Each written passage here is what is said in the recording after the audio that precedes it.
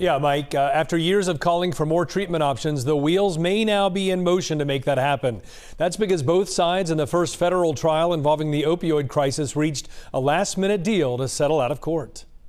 Appearing before a judge in Cleveland this morning, lawyers for Cuyahoga and Summit counties announced they reached a settlement overnight with 4 drug companies. The $260 million deal came on what would have been day one of the first federal trial involving the opioid crisis. People are suffering now. People are dying now. So the fact that we were able to get the money in a short time frame is very helpful. It is a timing issue.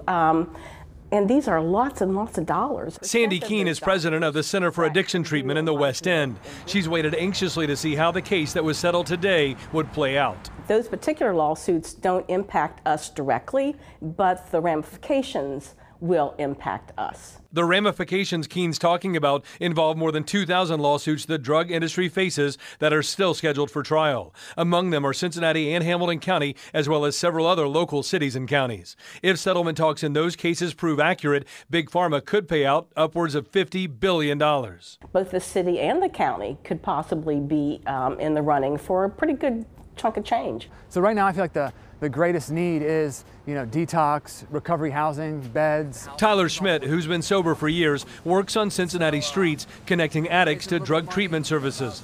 He hopes grassroots programs, especially those run by recovering addicts, will get a slice of any future settlement. Having walked through that fire allows me to pull the next man up, speak life into him, and set him on a path for his destiny to unfold.